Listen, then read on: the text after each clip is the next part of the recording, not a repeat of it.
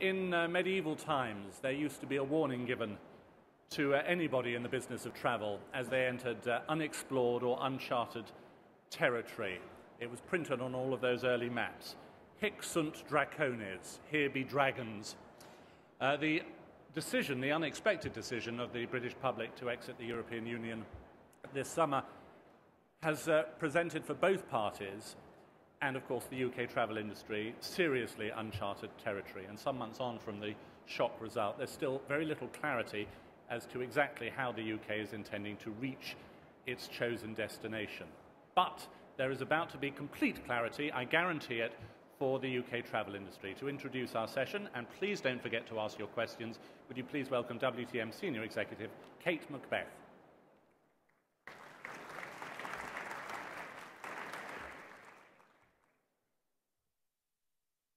Good afternoon, everybody, and a very warm welcome to World Travel Market London 2016. My name is Kate Macbeth, and I'm the Portfolio Head of Marketing on the global products that World Travel Market offers around the world. It's great to see so many of you here for this next session, where, as Robert's mentioned, we're discussing the impact of Brexit on the travel industry. Since the vote on July 21st, we've seen sterling plunge in comparison with other major global currencies, including the US dollar and the euro, which of course has been great for the inbound industry, but not so good for the outbound tourism market. WTM London's own research has discovered that UK holidaymakers are worried about the potential impact of their holiday costs increasing. 3 out of 10 said that Brexit would result in a direct increase in their holiday costs. The industry also fears a staffing crisis, alongside damage to the UK's reputation as a tourism destination. The triggering of Article 50, signalling the UK's 2-year exit countdown, will not take place until next year. The travel and the tourism industry has to wait and see what the impact of untangling EU directives will have on regulation, including the Tour Operators Margin Scheme, the Package Travel Directive, and even if UK travellers are entitled to European health cards. To help give us some clarity amongst all of this uncertainty, we have a panel of industry-leading experts. Before I hand over to Euronews presenter Seamus Kearney, who will moderate the session for us this afternoon, I'd like to thank Gitsby East, Michael East, and Francesca Ozog for organising this most important session. I'd now like to invite Seamus to the stage to introduce the panellists. Seamus. Thank you very much. A very warm welcome to this debate, the impact of Brexit on the UK travel market. It's no surprise perhaps last week that Collins Dictionary actually chose the word Brexit as their word of the year. And apparently it's because not since Watergate has a new political term, had such an impact on our language. It's true there has been a lot of discussion, a lot of debate, lots of arguments. And are we now going to have certainty in the months to come, or could this drag on for 6 months, 1 year, 2 years? No one really knows. And most of you will be aware that last week the High Court here in London ruled that a parliamentary vote must now be used before the Brexit process begins, the breaking away from the European Union. So what does that mean? And of course, there is a lot of uncertainty in the market. We're going to be discussing the issues with some of the leading industry representatives from Thomas Cook, for example, Cox and Kings, the Monarch Group, and also Jack Travel. But first of all, let's set the scene. There's nothing like having some concrete facts and figures and research. I'd like to invite Caroline Bremner from Euromonitor to come to the stage to help us set the scene and give us a little bit of food for thought before we discuss these issues. Well, thank you, Seamus, for that introduction. I think I have to have a bit of a disclaimer before we continue. We're dealing with a highly uncertain economic environment, and what we are doing at Euromonitor is running forecast scenarios. So I'm not promising absolute clarity, but I can show you what the economics are saying in terms of forecast modelling. And of course, happy to discuss methodology afterwards. So, first of all, when we look at the impact of travel, we've got various different scenarios on the horizon. So we have the fact that a disorderly Brexit, that's otherwise known as a hard Brexit, could reduce the UK GDP by potentially 2%. So that would then entail unemployment to rise, inflation rates to rise, and we're already seeing the price of imports rising as well. And that will also have a knock-on effect on various other sectors of the industry. But there are lots of other threats out there, as we know. Tomorrow the US goes to the polls, and a US or Trump presidency would actually have a knock-on effect on the UK economy, but not actually as much as Brexit. So there are some silver linings out there. When you look at some of the other major threats across that impact the travel industry, the biggest one, apart from things like a Eurozone crisis or a China hard landing, the biggest threat to UK economic performance is a global crisis, such as we saw in 2008 and 2009, where we saw UK GDP contract by over 6%. So in the scheme of things, Brexit is a shock, but it's not the worst thing that could happen. So what does this mean in terms of UK inbound performance? Well, here we are looking at the forecast baseline for the UK, and we're on track, all things considered, to reach that Visit Britain target of 40 million visitors by 2020. However, if the UK government proceeds with a hard Brexit, that means after 2 years, the UK does not have set agreements in place with Europe. Our position in the EU, European skies, open skies, isn't clear. We don't know how we feature in the US transatlantic deal with the EU as well, and we resort to WTO agreements, then there is a potential that the short-term uplift that we're seeing, record inbound visitor numbers to the UK in August, that could be a short-term lived benefit of the pound, which we've seen drop to a 30-year low by 20%. But in the scheme of things, if we want to have those rose-tinted glasses, Seamus mentioned the High Court ruling, there could potentially be a no Brexit. And that ultimately may be the best outcome for the UK. We vote to leave, but we continue to have access to the open market, to the open skies, and at the same time, we've been seeing our destination become more value for money thanks to the fall in the sterling. So it really does depend what lens you're looking through. Are you looking at UK as a destination, so inbound and domestic? It really is a golden opportunity. As I said, value for money. UK is now 15-20% cheaper for international visitors. We've all got friends abroad saying, I'm coming to London or Edinburgh because basically it's so much cheaper these days. Equally, on the outbound market side, because of the depreciation of the pound, that means that UK consumers have less money in the household, and to travel abroad, it's going to be much more difficult in terms of costs in the destination, in resort. And equally, we may see that it may take longer with a hard Brexit for people to save for that well-deserved break. Now, what happened in the last crisis was that value for money products such as package holidays, all-inclusive, cruise, all these were very attractive to consumers, and it allowed them to save, and they knew what the costs were up front. And I'm sure we'll be discussing more about that with these experts in the panel that's coming up. So, who are we dependent on in terms of the UK as a destination?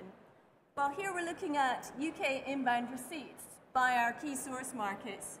We're very dependent on the US. Now, at the moment, we are in a good position because the dollar is strong and the pound is weak. However, if there were to be a Trump presidency, we will see a similar shock happening to the US.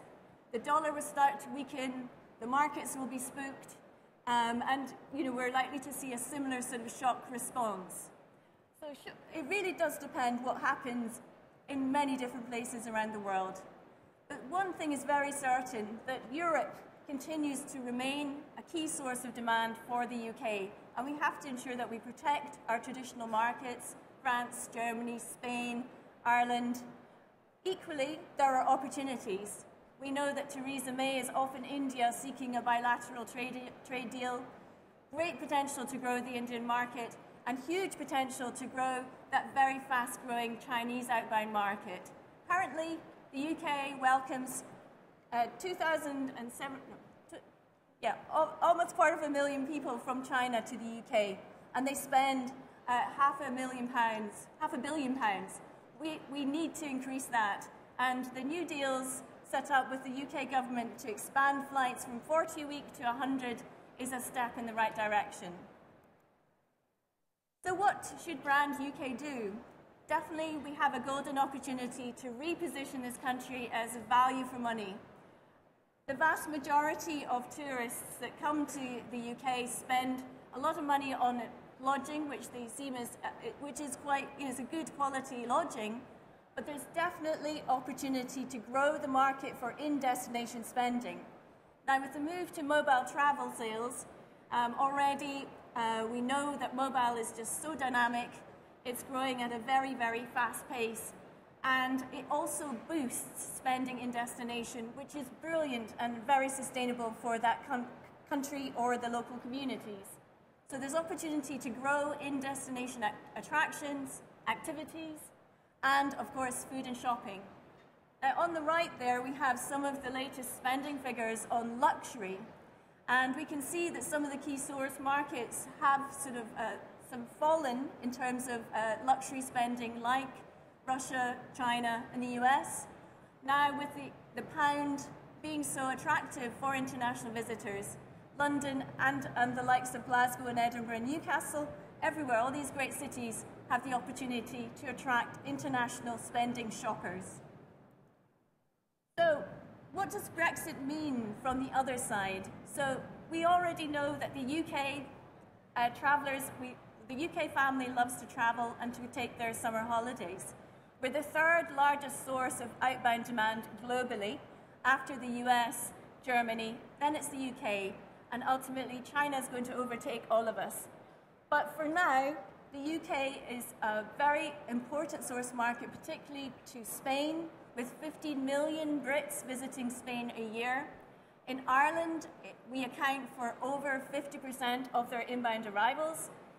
There's going to be countries across the world that will see, potentially in a hard Brexit, a decline or slower demand from UK visitors. So it's about making sure that you encourage those visitors, and again, the proposition is right, particularly for those where they're kind of feeling the pinch, if you like, of less money in their pockets. So we know from previous crises around the world that when a currency depreciates, it does hit outbound demand. And of course, we saw that in Poland, in Brazil, in Japan, in Iceland, and we have to expect that the UK residents, if we continue to see a weak pound, it is going to really hurt them, and that's going to impact outbound demand.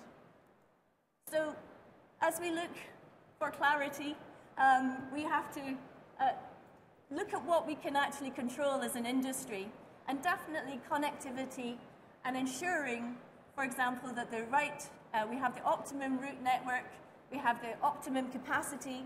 We've seen the recent decision on Heathrow, but Ryanair today, Michael O'Leary, calling for three runways, not just one at Heathrow, but Gatwick and Stansted as well.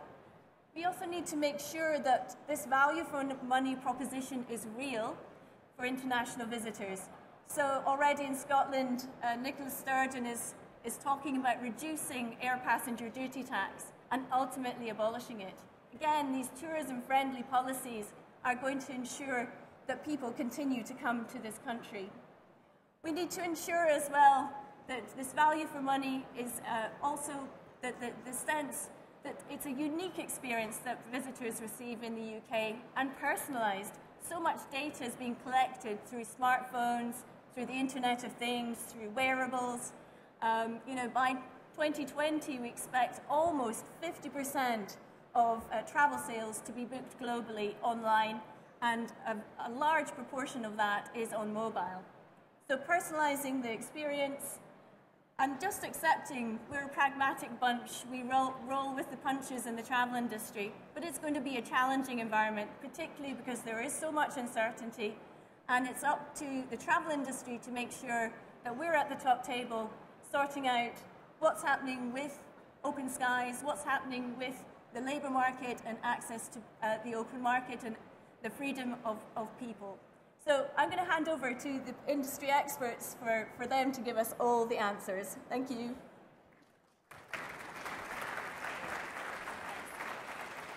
I just wanted to ask Caroline just a question before she leaves the stage, because of course many of us will be wondering how reliable are some of these figures and some of these predictions and the forecasting, given the fact that we are in uncharted waters. And a market research company, it's often the job, it's a very difficult job. How do you go about, in this situation, we've never seen this in Europe, what kind of models and what is the research methodology that you arrive at figures like 2 million visitors, fewer visitors over the next 10 years? Well, I think basically, Euromonitor, we've been tracking the industry, travel industry, for over 40 years. And recently, we've built an industry forecast model. So I head up the travel team and have done at Euromonitor for over 14 years. I've been working with our data analysts, a very talented team of economists and data scientists. And combined, that collaboration has helped us develop a model that works off a macroeconomic model. So you saw at the beginning, we were looking at 4 indicators: GDP, inflation, unemployment, interest rates. And then obviously through the work that we've done over the years, understanding how the economy impacts on travel and tourism. And there are many companies such as Oxford Economics and the like that do this type of work. And we're delighted to be able to move into this area.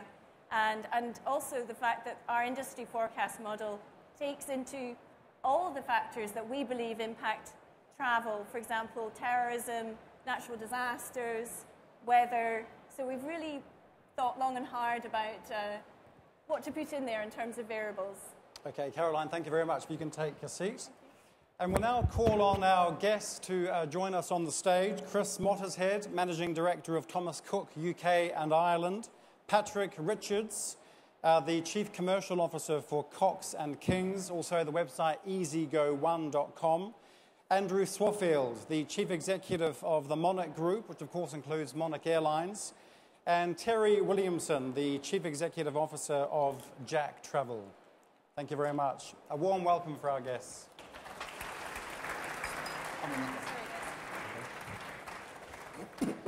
I think it would be useful to just get some initial reaction to that bombshell we had last week from the High Court. Many people didn't see it coming, and it's not resolved because, of course, we know the government disagrees with the ruling. It's going to launch an appeal with the Supreme Court. We're having an urgent hearing of the court, all 11 judges, in early December. But in the meantime, business goes on. The travel industry turns over, and it's the question of certainty. So first of all, if we can just get some initial reaction to that High Court ruling. Did we see it coming, and does it change the way we look at things now? I'll start. Look, I think nobody in business likes uncertainty, Seamus. So clearly that's something that we wish to avoid. Nevertheless, from my point of view, fail to plan, plan to fail. Actually having the MPs discussing this issue and thoroughly going into it has to be a good thing because it will build our resilience as a country to what is going to come in the future. And uncertainty, if that mitigates some of the uncertainty, that can be nothing but a good thing. But also this could actually prolong things, because if we have new legislation brought to Parliament, for example, we could be talking perhaps 2 years of debates. Is that good as well? Somebody else want to reply? Yeah, I think I agree with Patrick that it's broadly a good thing if we're seeing a bit more discussion and a bit more thought going into the process. However, for me, the overriding sense is one of unpredictability. So this is a journey into the unknown, to unpick 43 years of integration into the EU by the United Kingdom. And it's not been done before. Nobody's ever left the EU. I think Greenland is the only example that's been cited, and that was obviously a tiny version. So as business people, I think we just have to be prepared for unpredictability and start planning for different scenarios. Anybody else would like to give some reaction? My point on that one, you asked whether it actually was foreseeable, and I think the answer to that question is yes, it was foreseeable. Because if you looked at the actual vote for the EU referendum, 48% of the people wanted to stay, 52% wanted to leave. When it's that close, there's 48% of the population is not very happy with the answer. So they were going to do something about it, and this is what they chose to do. And you could say if the judicial system is set up and understood, which quite frankly it ought to be, then we would have known that was going to happen, wouldn't we? We would have at least known it was going to be contested. What the answer was going to be, we wouldn't know. But a bit like we don't know the answer to whether we're going to actually leave or not leave. So I think it was foreseeable that something like that would happen. I don't think it's necessarily a good thing that's happened, but they're talking about a timetable of the Supreme Court potentially sitting in December, and an answer coming from that, and it'll be interesting to see which way they answer the question. Thomas Cook. I think from a business point of view, it's business as normal really, because we are no clearer on any time frames or any final decisions. So you literally have to continue in the belief that the best will come from it. And I think that's our approach. We're positive about what the outcome will be, because whatever the case, there's going to be a lot of people discussing it and a lot of people coming up with agreements.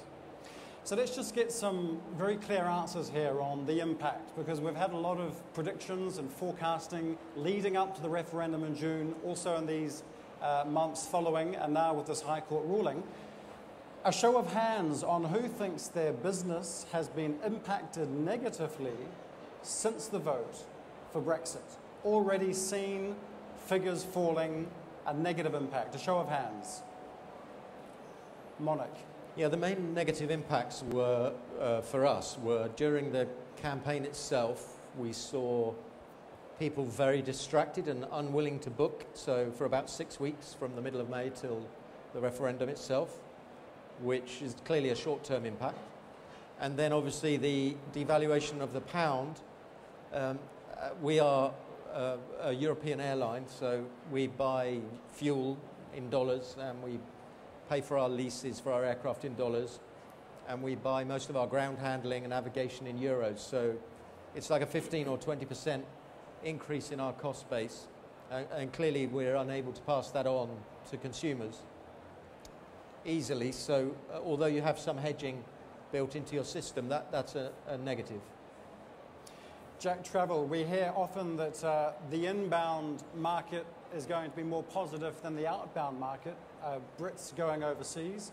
Has that worked out for you? Your travel company looks a lot at the inbound market? Yeah, our business is a worldwide. We operate in 85 destination markets and 90 source markets, but we have a significant inbound business which has been around for 40 years in the company, and we spend £90 million a year in the UK on travel products. So it's quite an important aspect of what we do. I think it's difficult to know the long-term effect of this at the moment. Certainly we have seen a short-term blip, if you like, or blitz of interest in people coming to the UK, which is principally around, obviously, the fall in value of the pound. But I genuinely believe that's going to wash itself out over the course of the next 6 to 9 months, because we're going to see the cost increases that have been predicted start to flow through in fuel and utilities and all our services, and so 6 to 9 months' time that will level itself out, and so because people will have to put prices up. So I think that there's this initial demand, but I think that's actually going to filter away again. But it's also coming from different markets. It's a big inbound business. There's 36 million, as you saw on the chart up there, arrivals predicted to grow to 40. Interestingly, from the monitor, the stats are this prediction of 2 million, not sure where it's come from, Be interested to drill in to find out, is that in relation to holidays, is it in relation to business travel, is it in relation to visiting friends and family? Because if you look at that, even this year at 36 million and growing at 4%, holidays, which is really where we're in, is actually down 2%, whereas all the growth is in visiting friends and family. Now, are all the EU people coming to visit their friends and families before they can't come anymore? I don't know. And business travel is slightly up. So you need to drill into what's creating that and where the impact is. And also it's about perception, isn't it? Because overseas markets, they look at the UK, they hear about Brexit, they don't have all the information, but they have a perception of what's going on. Cox & Kings, you're an international company, one of the oldest in the world. What's been the reaction from your subsidiaries and partners overseas? I think overwhelmingly two things affect perception. One is value for money and the other is security. So we've done a lot of thinking this side about whether the warmth of our welcome would somehow be eroded. I don't think the facts bear that out. ICM recently carried out a poll where they actually found a 17% positive effect from Brexit on people's perceptions to come to the country.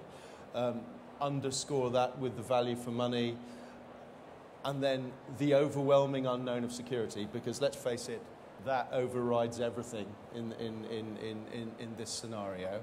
And probably that's affected London, the negative impact on that has affected London, but the rest of the country has actually benefited, which has shown that inbound business is that 4% increase that you talked about. It is, yes.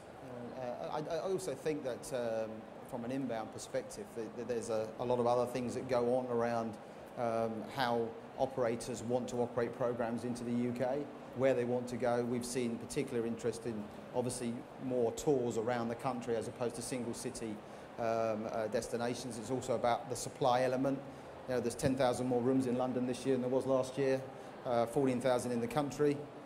So there's more supply to help with that demand.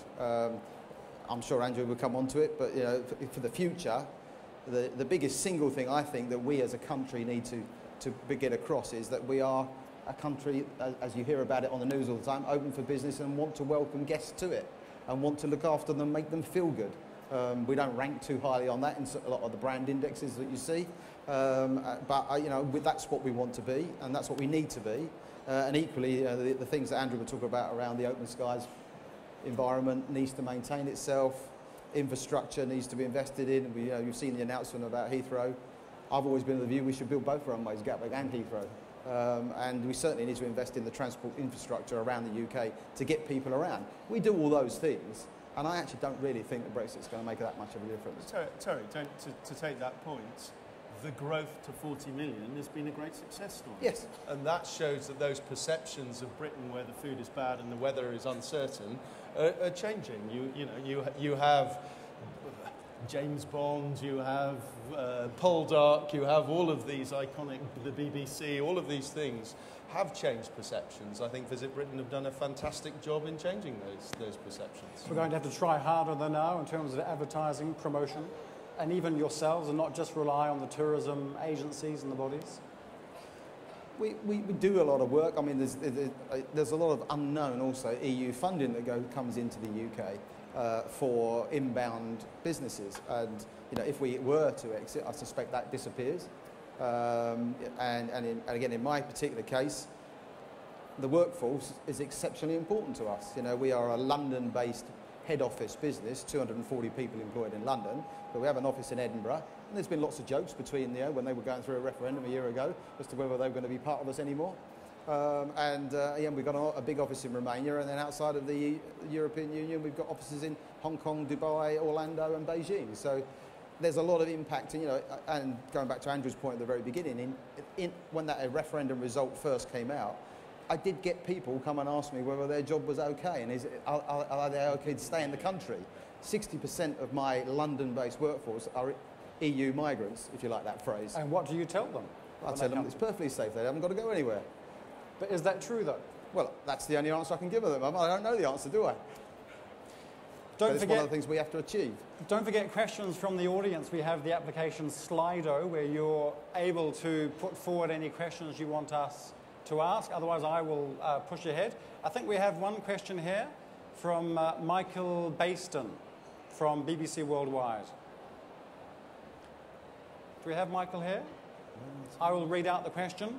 In this time of uncertainty, what is the role of the media and publishers in helping the travel industry to promote inbound UK tourism to a global audience? So just the point that I was making, how do we make this work? Who wants to answer this? Thomas Cook, perhaps? Well, it's probably not for me to answer, to be honest, because what I would say is that all UK inbound business actually is a positive for the outbound business, because the more people that come into Britain, then the less people will want to stay in Britain, because it'll drive the cost of the people that stay in the UK, it'll drive those holidays up, and they'll see the great value of taking a holiday outside of the UK, which isn't quite answering the question. So I'm going to hand over the direct answer to the guys that are in support of the UK inbound business.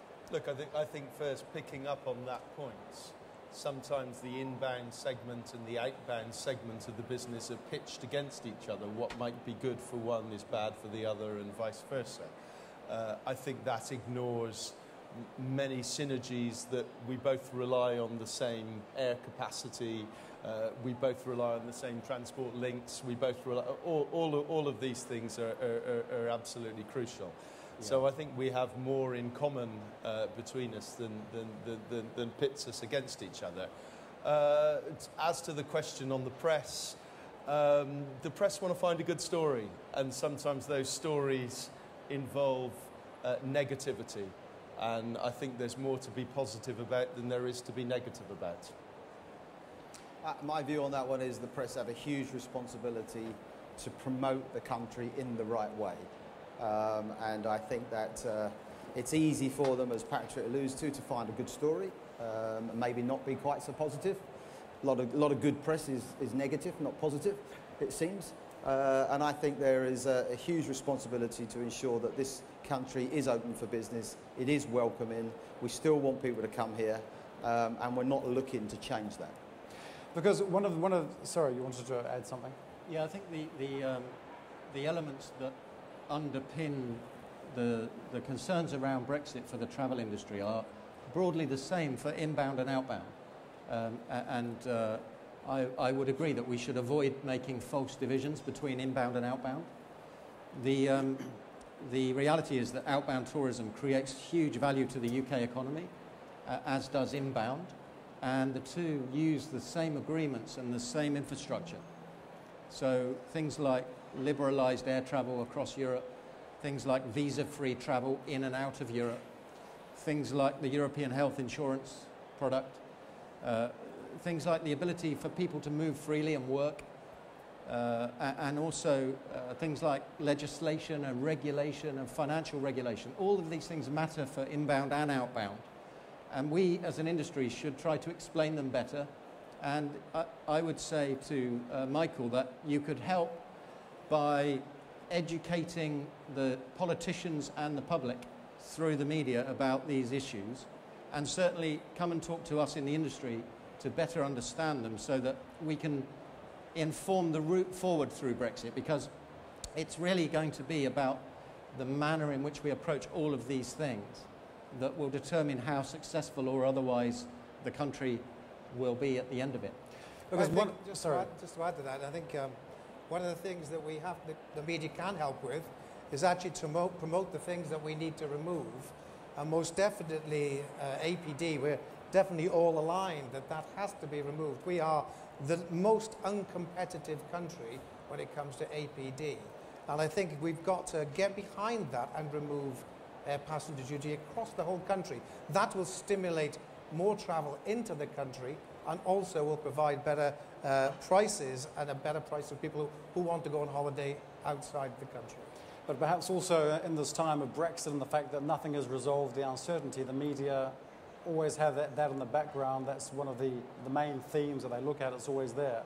Just moving on, one of the key points in this High Court case, those who support the vote going to Parliament say that it will bring more transparency, that the industry and that those who are going to be affected the most will have a chance to be involved with Parliament in the drawing up of the strategies and also helping in the negotiations and putting forward their demands and their ideas.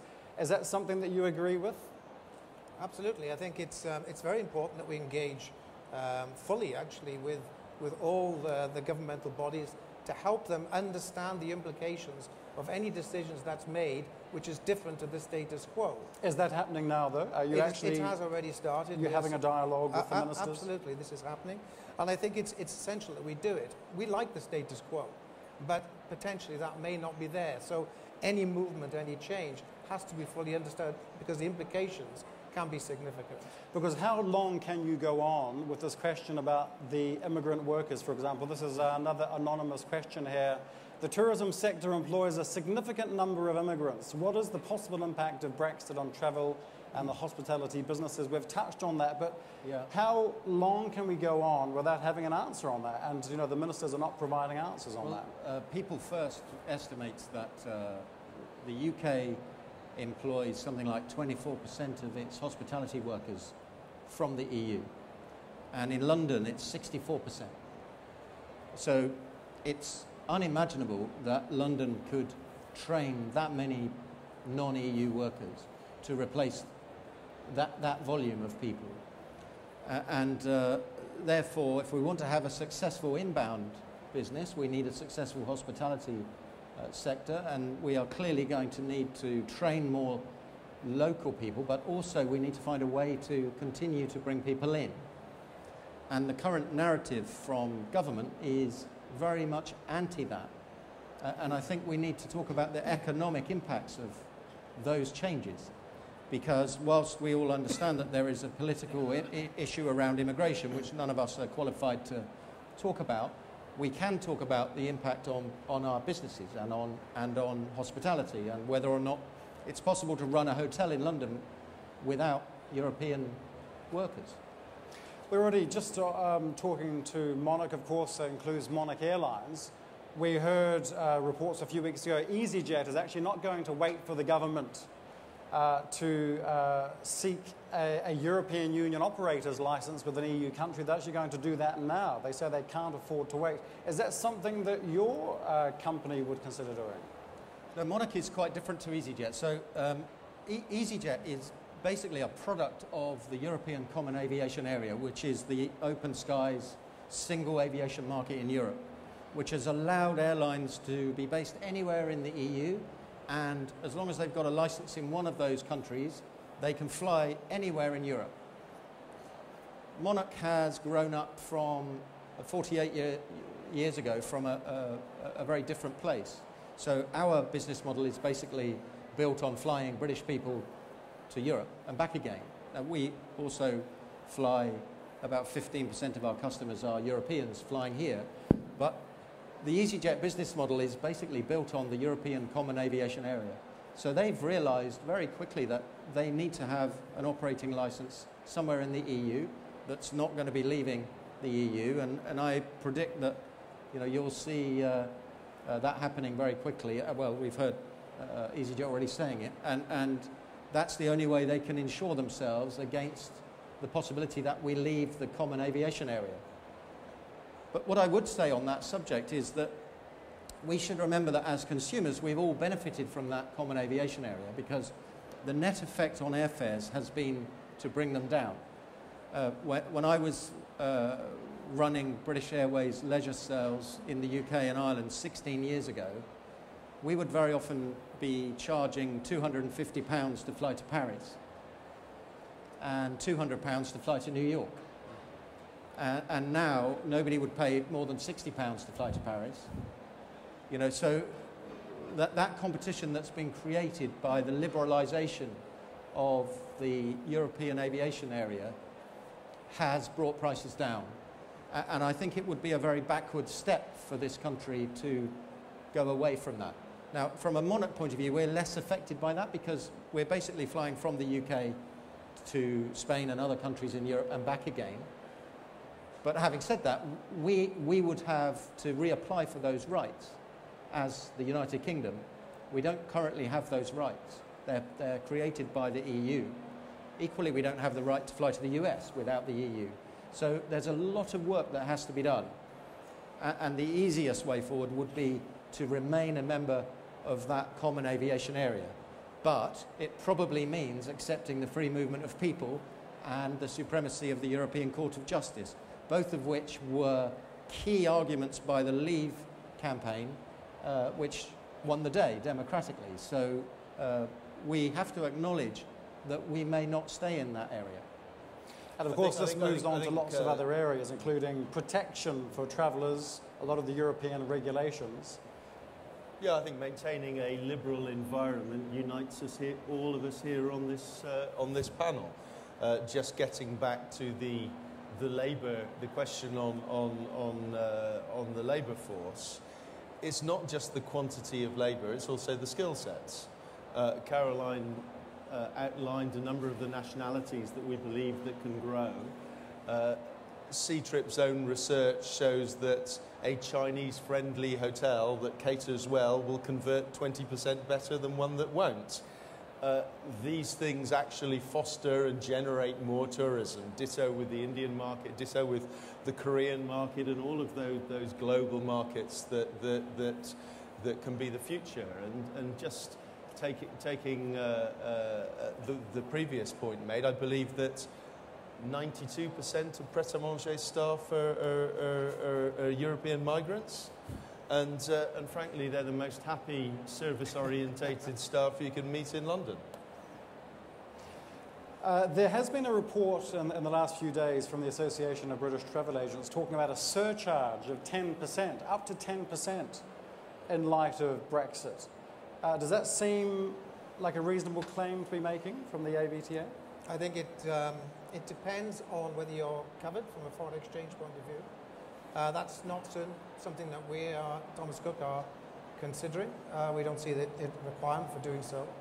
But what I think they're trying to emphasise is the potential impact it has on certain companies that, one, haven't covered their foreign currency in advance, but secondly, perhaps don't have long-term arrangements with hoteliers, and so they have to deal with the peaks of demand, of over-demand in certain countries, and the impact also of the currency. So I think there's two parts to that as well. And I think someone like Thomas Cook, who actually has its planning well in advance, has long-term relations with hoteliers and long-term contracts and fuel covered, doesn't have quite the same impact. So that's not something that we'll be looking at. And in terms of hotel bookings, Jack Travel? Surcharges are not something that's really prevalent in our sector and our industry, but hotel pricing is priced daily effectively. It's real-time live in the B2B world, how we connect hotels out to the travel trade. So that doesn't really come into play because you're using current day exchange rates to convert prices. Whereas obviously the surcharging environment Chris was talking about is in package holidays where there is part of the terms and conditions. So it doesn't apply quite as much. I mean, there are some things that could benefit. One of the things I'd like to see the government really seriously consider, and again I've voiced this once before, is that but we are in the EU, is actually part of EU legislation. We would be allowed to do it if we wanted to make the UK even more competitive. And I understand we might not be able to finance it necessarily the correct way, but VAT on tourism products in this country is 20%. Whereas in an awful lot of our competitor near neighbour countries, it isn't. They use the special rate of 5%. And I think hotels, attractions, others that have VAT on it, the government could look at whether that is something they could introduce. It's part of EU legislation, so we could use it. If we still have to have harmonisation of taxes, we'd still be able to introduce it. So that would be a real positive for the UK inbound sector. Let's just bring in Caroline. This is a question from Tourism Ireland. Mark Henry. What is Caroline's organisation forecasting for UK outbound travel in 2017 and 2018? Does she expect any regions to do better than others in the short term? Caroline. Well, we're still looking at a highly uncertain environment. And, even if Article 50 were to be triggered in March, which is it's a bit debatable now with a High Court ruling, there wouldn't be any formal Brexit for another 2 years. So over the next in the short term, 2017, 2018, we were predicting with the hard Brexit scenario that there would be a drop of UK outbound by around about 2%. But what you'll see is that, and Thomas Cook and everybody working with the outbound market, you'll continue to see popular destinations that are secure, such as Spain, Portugal, Croatia, that offer value for money to the UK visitor. They'll continue to be popular, but what we'll see is that you might see a change in the booking habits, so maybe going for shorter packages or shorter trips. Also the rise of maybe a family breaking the holiday up into different parts, so mum and dad go off and the kids get sent to the grandparents, so save costs. The rise of solo travel, niche areas or linked to hobbies, we might see more of that in terms of, we know that adventure travel is really popular. So again, it depends on the priority of that individual. But in the short term, we are, in the hard Brexit scenario, expecting a slight drop in 2017. Hope that answers the question. One of the questions that I had following on from that, and we talked about strategies and planning and companies making decisions now. Many people in this room also have to look at their businesses, they're travel agents, they're in the industry, they have to look at strategies, they have to talk to banks, insurance companies and contracts for the future. Do we have the expertise at the moment? Do we have the helplines, if that's the word to use, with the government, with the experts, to make sure that we're making the right decisions at the moment? Or are we all really in the dark in these uncharted waters? Well, I think it is most definitely uncertain, and I don't. If anybody had all the answers today, they'd probably be giving them to us. So I think you just have to believe in the status quo, but be very much aware and have the flexibility to alter. And I think that's something that the travel industry has been very, very actually very smart at doing over many, many years. And I think, as a business like Thomas Cook, we have to react. It's not just Brexit. It's not just what the government may say or do. There are actually more impactful areas that we have to deal with on a daily basis, whether it's a terrorist attack or a volcano or you name it. There are always something that this industry has had to deal with over the years and actually has done remarkably well dealing with it. I don't think that this is any different in reality. I don't see the significance of the implications of Brexit having the same impact as some of the other external events that we've had. I would totally agree with Chris's points. I think we've been living in a state of chaos for the last 15 years, and this is another of those punches that we need to roll with. My view on that one is I think it depends on what the shape of your business is and the size of it and where you generate your revenues and where you send your customers to, because I think if you were making a significant financial commitment for the long term, you just might rethink that. You just might be a bit indecisive. You might not do it. I've generally been of the view that you've got to get on and run your business as the best way you see fit, carry on and deal with the solutions as when they crystallise and you know what they are more. But ultimately, some people will not make those decisions. So that will create a little bit of indecision. But going back, to concur with what Chris, I've been in tourism and travel industry for 30 years. This is one hell of a resilient industry. We know how to sort these things out. We work it out, and whatever challenges are thrown at it, as Chris alluded to a few of them, but there will be many, many more over those 30 years, and we find a way of working these things out. And yes, some parts of the sector get impacted more than others. But it does move around, and I think we find the positives out of the negatives, if you like. So, I am still exceptionally positive about this industry, both outbound and inbound. There will be hiccups along the way, but I'm absolutely certain we'll find a way through them.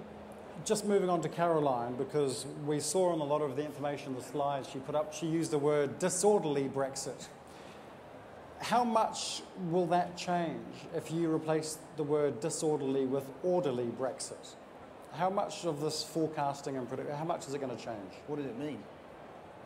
Well, disorderly Brexit is where there's a very acrimonious divorce from the EU, and we then nothing's set in place after 2 years, and we then move to the sort of default agreements with the WTO at the end of the 2 years. And as you alluded to, you know, we don't know whether we have access to the open skies or you know, to the US market. So that, for travel and tourism, that is very, very tough operating environment. And we can see that dealing with the EU, for example, the Canada deal, you know, that was on a knife edge, and it's been going on for years. So it's not a done deal. I think, yeah, it's, as I say, it's quite uncertain, but an orderly Brexit, actually we updated our figures once the vote was in and we had the depreciation of the pound. And so the baseline figures that we saw on the charts, that's what we feel the status quo is at the moment, which means that UK inbound hits the 40 million target. But we also alluded to the fact that we have a scenario if there's no Brexit, where we go through the vote process, but then the legal challenge succeeds in clamping it down, and we reserve, you know, we just have a cheaper destination to sell on the inbound side. So people are now reacting to some of the things that you've been saying. One question here that takes my interest from One Tree Gift Vouchers, Phil Kellen. Do any of the other members of the panel have an estimate for the increase in their costs in the event of Brexit? And somebody was answering that, weren't they? Monique? Yeah, I mean, I gave a view on the impact of the currency. I mean, it's, and Chris mentioned, you know, that many of us hedge our currencies and our fuel and so on. So the impact isn't instant. You know, you always have an insurance against these changes, but they come out in the end. So if you have a 15 or 20% reduction in the value of the pound, eventually it becomes a 15 or 20% reduction either in your profits or an increase in your prices. Usually a combination of the two. And that will, traditionally airlines tend to pass on fuel changes about 9 to 12 months after they happen because of hedging sort of rolling out.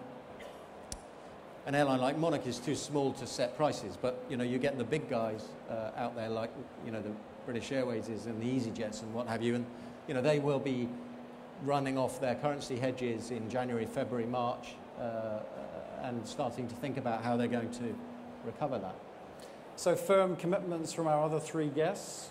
No price rises 2017, wait until later. If I take out business, one of the earlier questions about what the impact, and from our business, we generate 50% of our revenues in euros, which generate 20% in US dollars. So it's actually advantageous for the currency position to be where it is right now than where it was before. Yes, I've got some cost based in the EU, in Romania, 250 people employed in Romania. So that would actually be so that offsets it. But we've naturally hedged the business, if you like, by actually having resources in other parts of the world that offset the costs of the margins that we make on the bookings that we do. So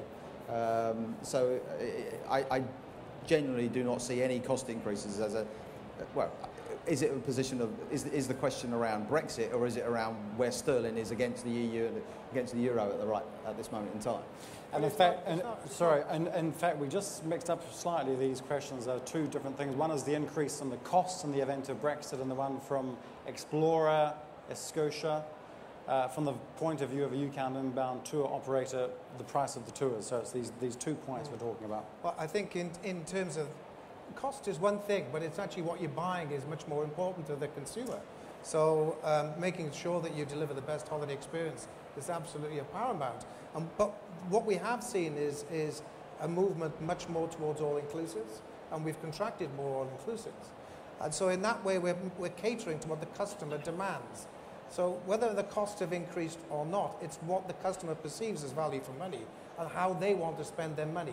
They normally, traditionally, would have a certain budget. That's it. And they will determine where they're going to spend that budget. And actually, if the costs have increased, then they'll take a different style of holiday, or a different destination, or a different flight duration, or a different duration in the time that they take overseas. There's many different variables. It's different times in the year. But they have a fixed budget, and that's what they're going to spend. And I see no reason why that the customers will not travel over and over and again. So the cost, for me, it's relative. but I don't see the implications of that as being significant to deter customers from travelling overseas. We just have a couple of questions already put to us. Deidre Wells from UK Inbound. Is Deidre here? Do we have a microphone, please, for Deidre? This was a question that came to us. Also, our guest from Jack Travel is also a director of UK Inbound. I am, yes. So So she's not perhaps going to the ask me same any, message. so she's not going to You ask can me any answer the question. Deidre. There's obviously a number of concerns relating to the industry since Brexit, be it impact on the welcome, on the access to open skies, access to single market, and of course the EU employment issue.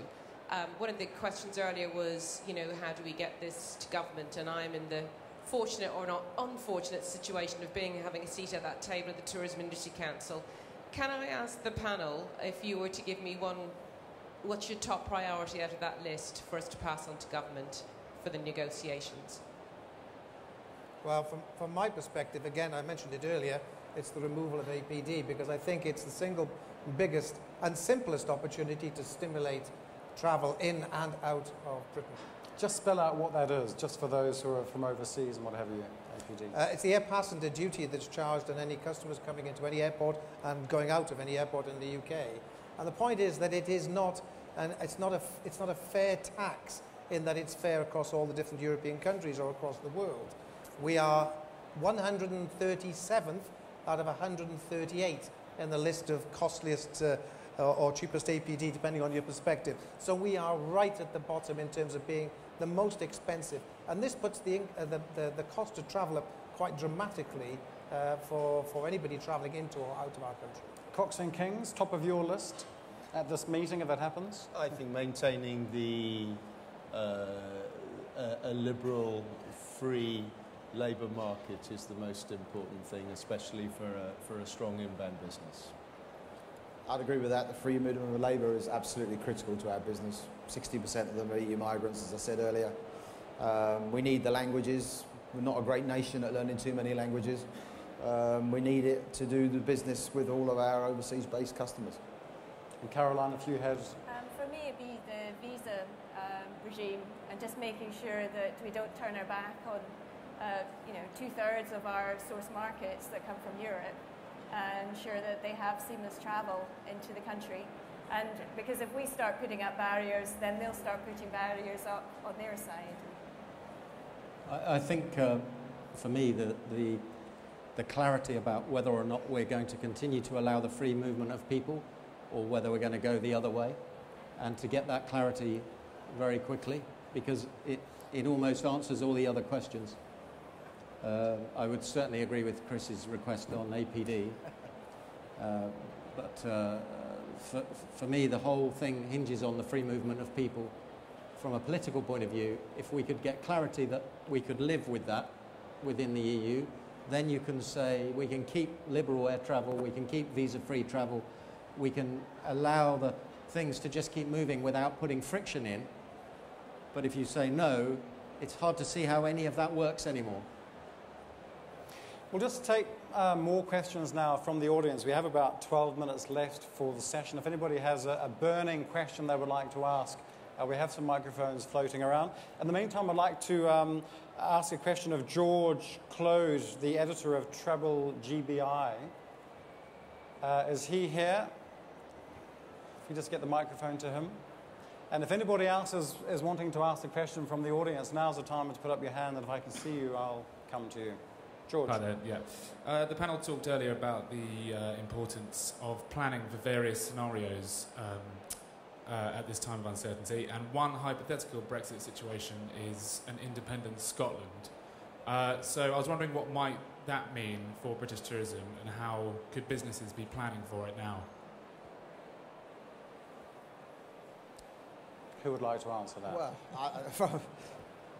as I said earlier on, we do have an office in Edinburgh with 34 people in it, and we operate all of our inbound business to Scotland from that office in Edinburgh.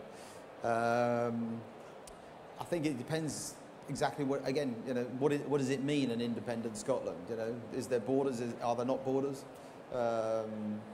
It's obviously already talking about what Chris and Andrew both want. It's actually doing that. It's actually going to halve its APD, I think, or it's going through Parliament at the moment. So there might be more flights from these guys going into that country. But it's at the moment we're seeing it very much as business as usual. It's part of the overall inbound business, which is split between London, Romania, and Scotland and Edinburgh. We don't see any impacts at all. So there's little planning that I can actually put in place for a bunch of scenarios, which I don't even know what the scenarios are right now. Let's get a question from this gentleman here. My name is David Tarsh. I work in public relations for a number of people in the travel industry. It's more an observation, really, and response to your question about what the media could do to help, because I'm very taken with the argument that we heard from Patrick, from Terry, from Andrew about free movement of labour, and very concerned about what we're hearing about immigration, because it seems to me that it's the xenophobia that's driving the argument and the thing of greatest fear. My suggestion would be that we could ask the media to start the conversation about immigration and free movement of labour by discussing the football industry. Because I think that the British public, when they realise that some of the great managers we've got and football stars would all have to leave, that they might rethink the need for the immigrant labour that our industry needs. The question, though, the question. Anybody want to respond to that briefly? We might have a better England team. And I think it's worth just making the point that we have a skills shortage in this country, for sure, and we've got a demographic time bomb, like most of Europe has, which is, at least Western Europe anyway, which is that our population is ageing. So one of the reasons why the British economy has been very successful over the last 20 years is that lots of young people have come to the UK from the eastern parts of Europe, the so-called accession states. And that's probably one of the political issues behind the politics around immigration. But it has enabled the UK to fill those gaps. And if that disappears, we will have a big gap to fill. And there isn't enough youth in the United Kingdom to fill it. So it has to come from somewhere. And it is a classic demographic pyramid, which is the wrong way round. And most people don't talk about that. And I think it's something the media can help educate people on. A question from Christian. Your mic's gone.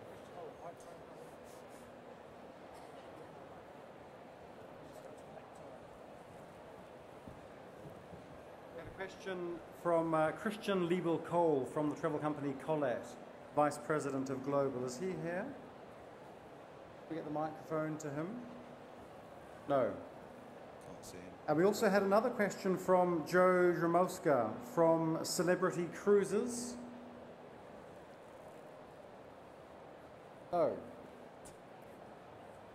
People in the audience? Do we have any other questions from the audience? We have the roving microphones.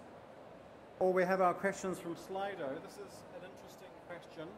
A bit too far away for me to read it now on the screen here.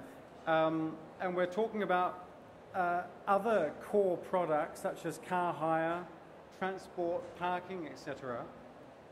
With an uncertain market, what is the appetite for those other products? Who can answer that? I'll pick that one up. Look, I think there was a question earlier about and I'll combine the two answers. There was a question about prices for the tours markets incoming in 2017. And I think it plays to Terry's point that there are different strands of the way the business works. The presupposition in that question is a group fixed tour. And I think there are some fantastic prices for 2017. In the more transient FIT markets, as Terry says, prices will be yielded and will change by the day, so are a little less easy to predict over time. But overall, coming to this question, I think it also plays to the value and the innovation in the product that can be given. And if there is an incentive for businesses to invest in technology and invest in good product around the country, we can create some really compelling products that people will want to come and sample. And you know, once you have hooked a foreign visitor and you can bring them back to sample more regional tourism, that is good for getting 60% of the tourism into this country comes into London and the southeast.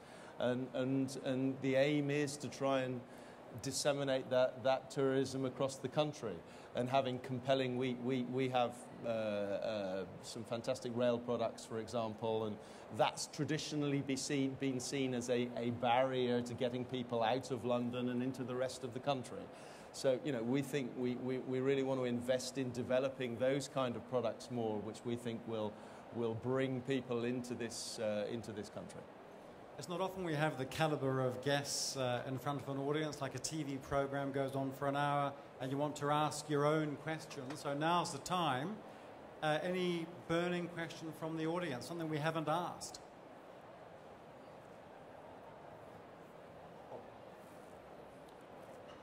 Okay, we're going to have 2 questions here. Go. Hello, it's Samantha Mailing from Travel GBI. The Discover England Fund is a £40 million fund to develop new products for overseas visitors to come to England. Is £40 million enough? I would have thought they need a lot more than that. It's a great start. You'd probably all agree. It's a very good start, I would say. It's a very good start. And it's a very important, valuable piece of funding that's available if you can access to it. But obviously, we don't rely upon that as a commercial company in order to generate the sorts of inbound traffic that we want to do into England. So, the promotions and the work that we do in the 90 source markets that we operate in is not actually just promoting the UK anyway. As I said, we operate in 85 destination markets too, so we are promoting hotel products in all of those other markets. So one of those tourism products that's getting funding is a seafood program around the southwest of England. There is magnificent seafood in the southwest of England. However, it is rather intermittent. It stops somewhere around Padstow. And if I think where I have a house in the southwest of England and go down to my local seaside town, the Seaside Cafe sells chicken nuggets. So I think the ability to develop the UK tourism product and make that more homogenous and give our visitors a great welcome wherever they go is an extremely important investment, and 40 million is a good start and better than nothing. And also it raises a question about European funding, development funding, tourism infrastructure, and that's one of the big questions people are asking with the negotiations coming up. How much money is going to be lost? We'll take our last question from the gentleman here in front of us. John O'Sullivan from Tourism Australia. It's a question for Caroline. Have you done any modelling on a Trump presidency? You said UK would slow down 2% outbound. What's your model show for outbound travel from the US? Good question to end on. I'm going to say we have got a macro model that shows the potential slowdown in the US economy if there were to be a Trump presidency on Wednesday. But we've not quite linked it to our travel system yet. But we can keep in touch and I'll let you know. But definitely, if Trump wins, then yeah, as I mentioned, basically we'll see a similar kind of shock as we had with Brexit, and that the currency will start to fall, the markets will be spooked, and yeah, it's going to be a similar experience. It's not exactly the same playbook, but as I say, some similarities being played out. Thank you very much. If Brexit wasn't enough, the prospect of a Trump presidency perhaps adding to all of this. Thank you very much to our guests. A warm round of applause, please, for their insights. Good luck with the months ahead. And don't forget that tourism, it's about people and it's about enjoyment. Thank you very much.